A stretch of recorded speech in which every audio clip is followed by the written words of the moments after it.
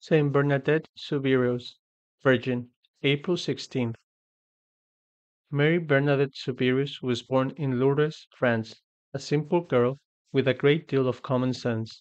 She suffered from asthma as a child and was often ill. This was only exacerbated by her family's severe poverty. On February 11, 1858, she experienced the first in a series of visions of the Virgin Mary in a grotto at Massabielle. The message she received was a call for penance for the conversion of sinners, as well as a request that the grotto become a place of pilgrimage. A chapel was constructed at the site in 1862, and Lourdes soon became the most popular pilgrimage site in Europe. Bernadette hated the attention she received from pilgrims and curious visitors.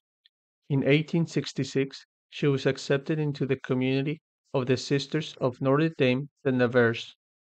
After living humbly and simply in her community, embracing a straightforward approach to holiness based on her community's rule, Saint Bernadette died after several years of illness on April 16, 1879.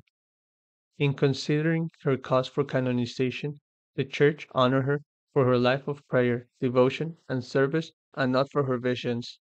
She was canonized in 1933. Prayer.